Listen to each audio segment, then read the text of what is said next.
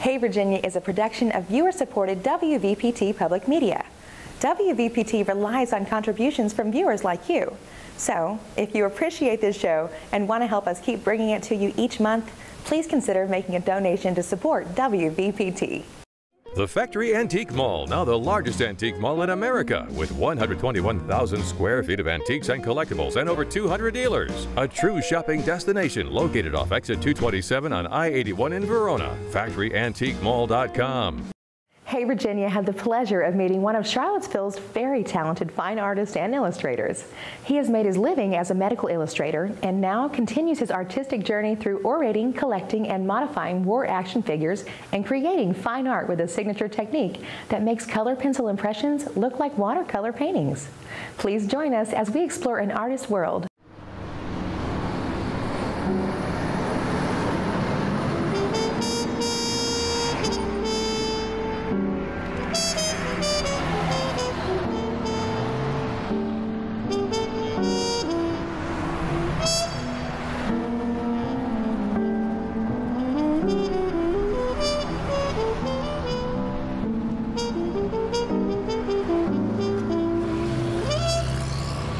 Charlottesville, Virginia is a city filled with talented artists and musicians. And one such artist lives near the heart of the city. He is an illustrator, a portrait painter, and a fine artist, and he goes by the name Frank Walker. Won't you join us as we sit down and talk to this local prodigy?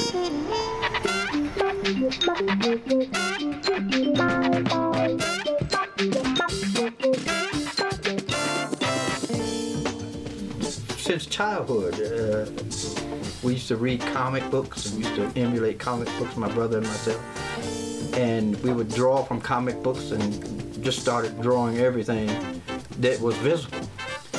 And the kicker was, I guess the most influential thing was that we had, this is Frances Brand, the Purple Lady, gave us a show, a backyard art show. Took some clothespins and strung some paintings on a clothesline, and we sold a couple. I think between all four of us, we may have made $25, and we said, man, this is what we want to do. So my brother became an artist, as did I. Charlottesville grows. I think so does the art community, or the creative community grows here. Most things here in Charlottesville were traditional, like for instance, like the Lee statue. You know, those kind of traditional things. Now those things are turning about, like they have the photographic show on the mall. They're probably, since I was a kid, there's probably 20 galleries as opposed to there was only one. When I joined the military, it was volunteer. I hadn't gotten drafted, wanted to do something, needed a job, and the military was a perfect place for me. My first choice was to go to Vietnam, but they weren't sending anyone else to Vietnam. They sent us all to Germany. And so that is what the military taught me. You do whatever you do it well, and do it to the end of the day. I'd do shows at military shows, and I would do talks. Usually when I did a show, I'd have the African-American soldiers out, because I'd see African-American kids come by and they had no idea that their parents or their uncles had served at such a time. And even historically, I'm a historian as well, that African-American soldiers actually had participated in every fight in this nation's history. And so to tell those stories, like most people would not even realize that they were black Confederate soldiers. My favorite medium would be pencil, or some people refer to it technically as graphite.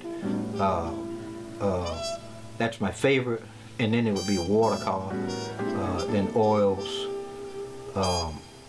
and color pencil. I'd have a technique with color pencil. It's called painting with pencils. And it is very short strokes, layered color, which look more like a painting than they do a drawing. But it's, I've learned various techniques from being in the illustration business. For myself, I just always liked to draw. Ever since I was a child, just drawing. And I do this every day. There's probably not a day that doesn't go by that I don't doodle or draw something.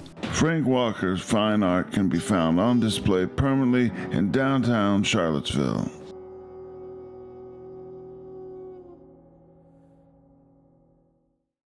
The Factory Antique Mall, now the largest antique mall in America, with 121,000 square feet of antiques and collectibles and over 200 dealers. A true shopping destination located off exit 227 on I-81 in Verona. FactoryAntiqueMall.com.